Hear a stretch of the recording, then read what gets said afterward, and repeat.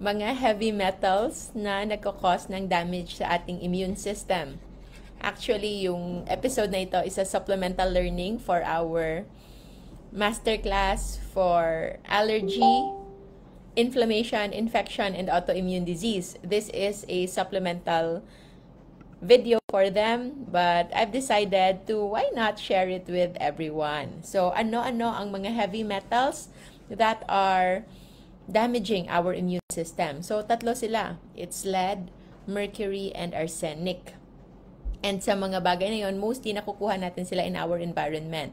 So, that's why hindi lang basta nag-a-avoid tayo ng certain foods, but also we have to be mindful of the items na pinapalapit natin sa ating sarili o the things that we expose ourselves, especially yung mga bata, because children are most vulnerable to the damages of the immune system kapag na-expose ito. So, isa-isahin natin. And of course, there are others na alam natin, na alam natin can actually serve us if ever we know how to avoid. So, una, tingnan natin kung ano yung sources ng lead. So, yung lead is, number one source is paint. So, it's everywhere, and hindi man tayo nag-discriminate, but if it's a low quality kind of paint, yun yung mostly yung mataas sa lead.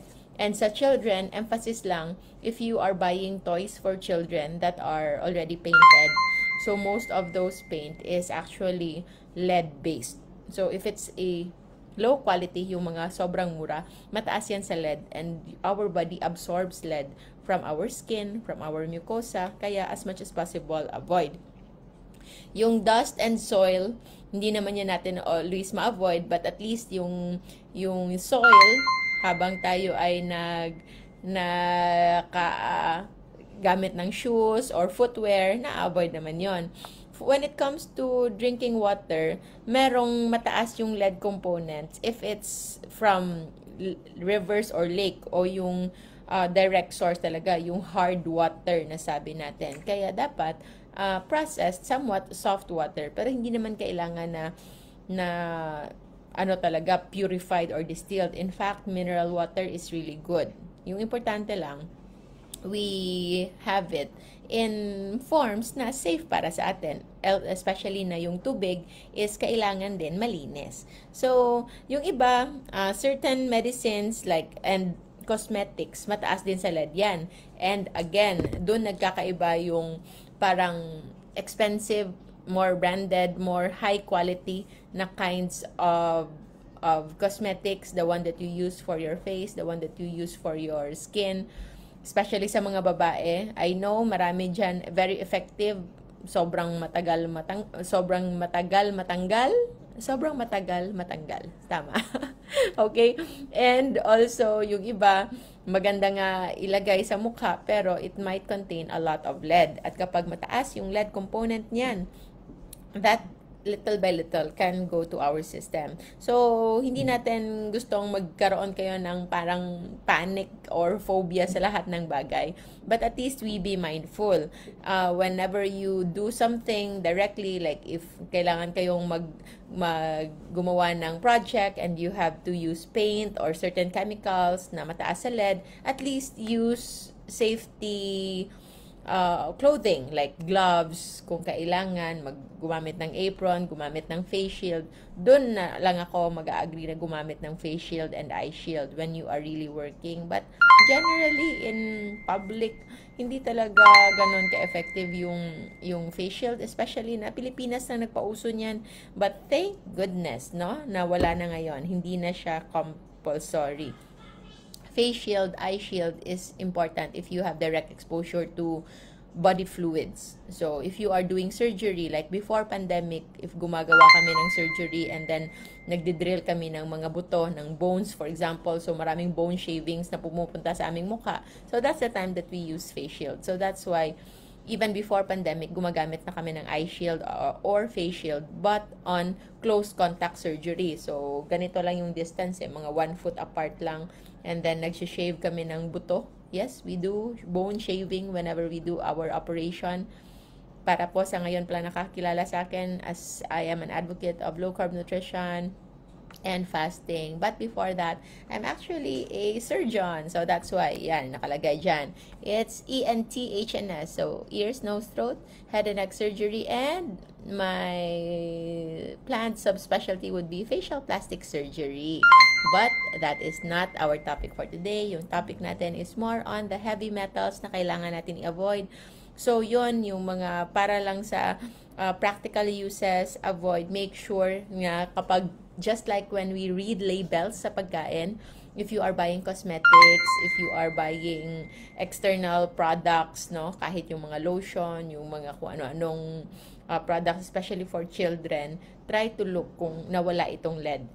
Choose the ones that are lead-free para hindi ito cause ng problem. So, others, yung mga material sa bahay, mostly maraming lead yan, but hindi naman natin yan na-expose too much. What's good lang though, when we have these exposures, if we are like incorporating fasting regularly, fasting is a natural course of healing when it comes to detoxification ng ating katawan. So, when we do low carb, we don't add more items that are toxic to our body, and at the same time, if we incorporate fasting, we give our body the opportunity na mawala ito, because yung mga toxins na ito, these heavy metals, they can actually get embedded sa loob ng ating fats, sa ating taba. So if we do fasting and we have fat elimination, we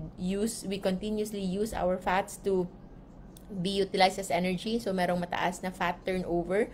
So, hindi ibig sabihin na forever tayo magpa-fat burning. Meron din mga panahon that we still store fats, pero hindi na ganun kadami.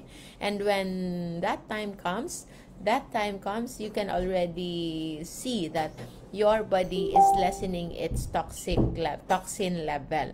And fasting, fat burning can do that. Kaya importante yan. So, that's for lead.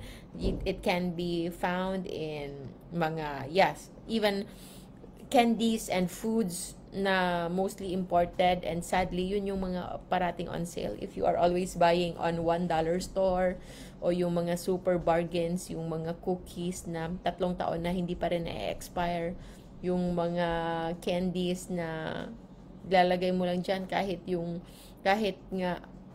nga ilang open lang siya, hindi siya nasisira.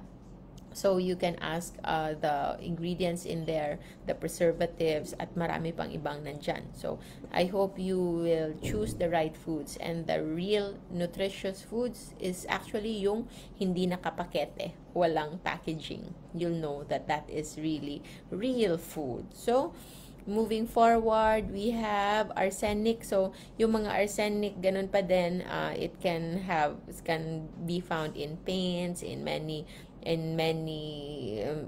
earth, if parati kayong na-expose talaga in soil. So, might as well use your gloves sa mga nangga-gardening dyan, sa mga plantito at plantita dyan. I know, iba yung nararamdaman if you are really working with soil, but you might want to also protect yourself para to be safe lang. Yung sadly, arsenic is embedded sa fertilizers, herbicides, pesticides, sa irrigation ng mga certain products, and yun, sa ating agriculture, domesticated animals. So, that's why, as much as possible, if makakahanap kayo ng source ng meat products that are organic, hindi masyadong pinaglalagyan ng maraming kung ano-anong mga gamot, and not for the produce naman, for the vegetables, kung pwede kayo mismo magtanim, o di kaya yung inyong neighbor na nagtatanim, doon na lang kayo bumili, the ones that you are certain na walang fertilizer, walang pesticide, walang ganyan, that can actually help, because that can add to problems when it comes to accumulation of arsenic.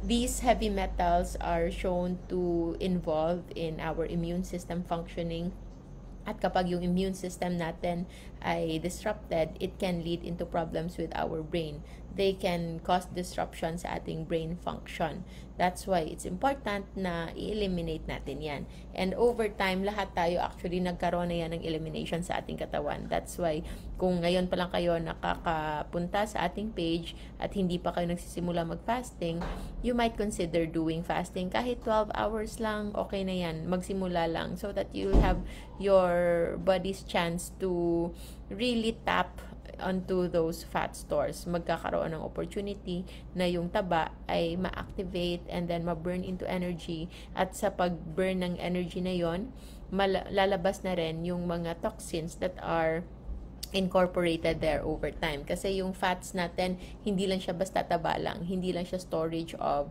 energy. It is also a storage of hormone. It is also a storage ng mga toxins. Parang dun yun hinahouse ng ating katawan to protect actually our body from those impact. Parang siya yung parang pinaka storage room natin. So, hindi lang basta energy. Sometimes yung mga waste product din, dun lang nakastore. Because alam ng katawan natin, kaya natin yung i-recycle, kaya natin yung eliminate if ever we will incorporate regular fasting. And lastly, special mention itong mercury. Mercury, nandyan yan sa sa maraming products, mercury, like, saan ba yun? Sa old school na, na thermometer. But the important mercury that I want to emphasize is the one that we eat from the fish, from seafood. That's why the healthiest kind of fish that you can eat are the smallest one. Kasi every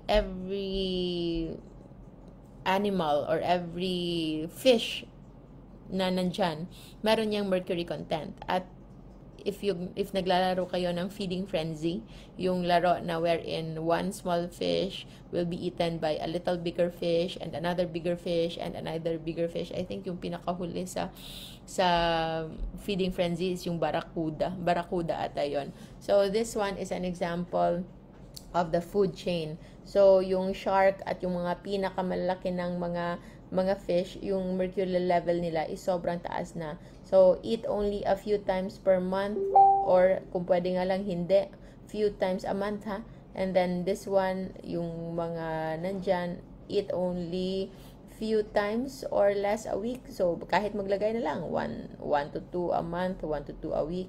However, yung mga maliliit, and then this one, you can eat as unlimited because yung kanilang mercury component is low. So, the smaller the fish, the safer. So, yung sa atin, dilis o bulinaw ba yan in Bisaya? Balingon in Ilonggo. So, those small fishes are actually the healthiest.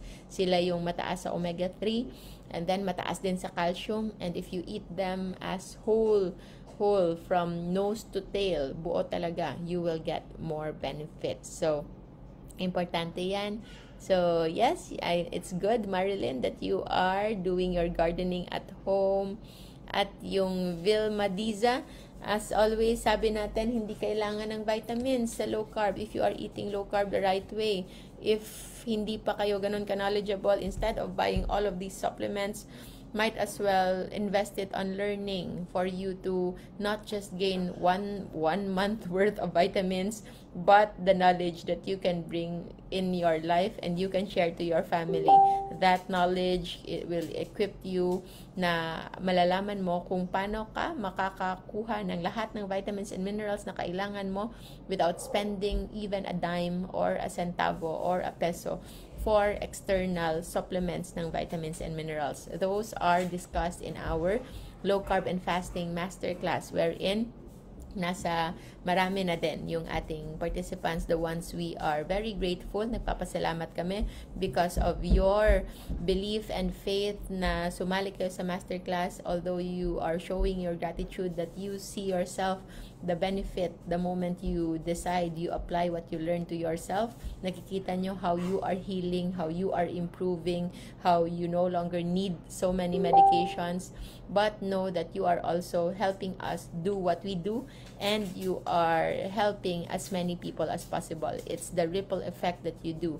The moment you invest in yourself, you are also contributing to the greater cause of our community, that is to help as many people as possible discover low carb, know about the amazing benefits of low carb nutrition and incorporation of fasting. So, para sa ngayon pa lang nakapasok sa ating page, papakilala ko kayo kay Onyx Girl. Come here, my love. So, this is Onyx Girl. This is my clinic doggy. So, siya dito. 4 sila. But Onyx Girl is the one that is in our clinic. So, ilang buwan tayo hindi nagkita, my love. So, it's 1.5 tayong hindi nagkita. So, this is Onyx Girl.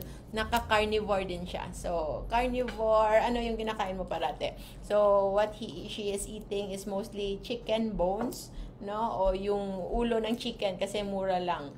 At hindi sila nagkakaroon ng problema when it comes to swallowing bones because sinanay ko sila when they were still little na kumakain ng bones. So, 4 silang dogs ko and this one is the eldest. Although ako lang nag-decide na eldest siya. Kasi hindi naman natin alam kung sino unang lumabas sa kanila, di ba? Are you happy? So, this is Onyx Girl. She is an American Pit Bull Terrier. 4 sila. Onyx Girl yung kanyang pangalan because my original dog is Onyx, yung daddy niya. At siya yung nakakuha ng mukha ni Onyx. So, recycle na lang tayo para hindi na tayo mag-isip ng marami pang pangalan. So, this is Onyx Girl. Hello. Say all that, my love. Diba? Ang ganda, no? So, yeah. And they're friends with my nephews. With my nephews here. Kaya, she is very good sa mga pasyente ko. I think they were able to meet Onyx Girl na. So, yun lang. Wala. Hindi naman, malinis na naman si Onyx Girl. She's an indoor dog. Indoor and free and cage free. Yun talaga dapat yung animals, di ba? Dapat free and happy. So, maraming salamat everyone. We will go now. Muslims do fasting during the month of Ramadan, Islamic calendar, and also every Mondays to Thursdays. Yeah, that's why fasting is very important. It's cleansing our soul, it's cleansing our body, and it's also cleansing our medical side of our physical body. Kaya nag-i-improve talaga lahat whenever you consider like kung meron kayong sakit sa shoulders and then merong bukol sa isang part and then tumataas yung blood sugar, yung isa may GERD. So all of those, kung sa traditional treatment yan, bibigyan niya ng gamot individually. Isa yung gamot sa diabetes, isa yung gamot sa hypertension, and then isa rin yung gamot sa ibang bagay. But when you actually address it to root cause, you correct what is the problem, which is inflammation, you will just be surprised na yung mga gustong magbawas na ng timbang, eventually, yung kanilang frozen shoulder nawala, yung kanilang carpal tunnel nawala, yung kanilang trigger finger nawala, yung kanilang GERD nawala, yung kanilang asthma nag-subside, hindi na nangangailangan ng rescue doses, yung rhinitis nila nawala, and then they become more focused, they become more parang mas active, more productive, and most importantly, they became happier. Mas naging masaya actually because you were able to now focus your faculties, your mental processing to the more important things. And you were able to pay attention sa mga bagay na mas kailangan talagang pagtuunan ng pansin and not just food. So, our heavy metals that you should avoid about mercury, lead, and arsenic if you choose to go on low carb nutrition, the nutrient dense low carb, and try to simplify your life. Walang masyadong kung ano-anong arte. I have a friend na sa toys ng kanyang mga anak, everything is wooden toys. So, sobrang ganda. It's wooden toys and then walang kailangang paint. Kung meron mang paint, yun yung mga, I think that was water-based paint. So, yung lead-free. But generally, wood toys is good. So, yun. But I think wood toys is good. Pero kung pinapakain mo na naman ng candy, biscuit, at kung ano-ano pang carbs, then it might not be somewhat enough. So, kailangan pa rin proper nutrition. So, yun lang muna for now. I'll see you again in another video. I'll have to go now. Maraming salamat everyone. Remember to stay low carb so that we all stay safe. Have a good day.